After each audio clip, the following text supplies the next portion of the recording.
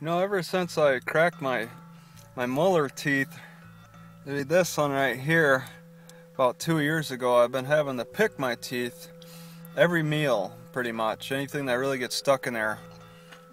Vegetables, pork, chicken, whatever.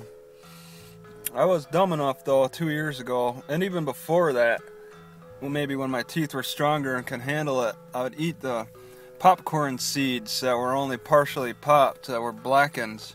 And it's stupid enough to eat them because they're black and they have more toxins in them. But just simply they're too hard for the teeth, and I'd sit there and crunch away at them foolishly when I was making my own popcorn and stuff. And you could just hear it sound like teeth breaking every time you bit into them. And eventually my molar did break, and I started having some terrible issues with food getting stuck in there.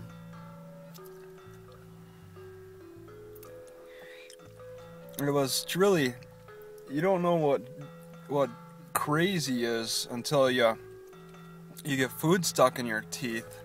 It just drives you crazy. Like I just get nervous and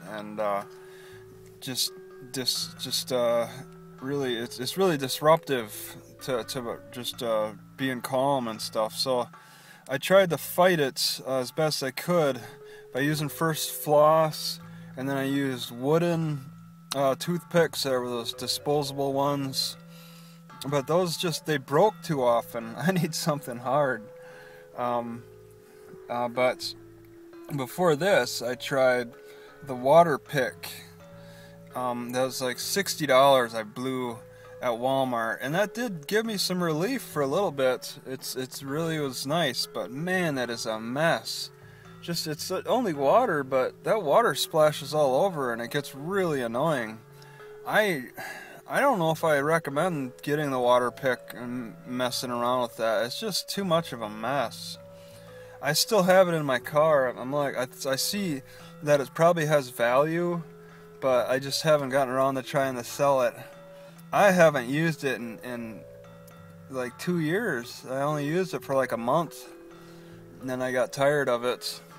I just switched over to bringing the sewing needles wherever I go.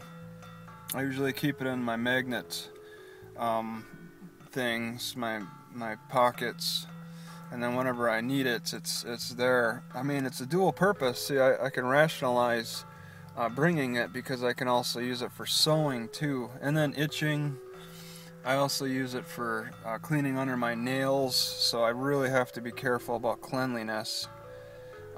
It's not plastic though, so I trust it a little bit more. It's metal, and metal tends to not hold on to the bacteria and germs as much as plastic. Or wood would be pretty good, but this is easy to carry because it's magnetic, and I can carry it around in my pocket. Maybe I could, let me just, oh, I already got one on this one. I just keep this magnet thing in my pocket all the time for therapy, and then I just keep the little needle attached, so it's real convenient to hold on to. I also have them up on my car dashboard too. But it just drives me crazy every meal. I just had some radishes, and the leaves get stuck in between my molars, so I had to pick it out. And it can be some work sometimes. Sometimes it really gets in there. Like when I eat blackberries, the whole seed gets stuck in between my teeth. I mean, if I didn't have that crack, that wouldn't happen. And it's not painful, it just drives me crazy. I don't want to go to the dentist over it because I don't see it as surgery eligible. I don't see it as a need, surgery as a need. So I'll pick away every time.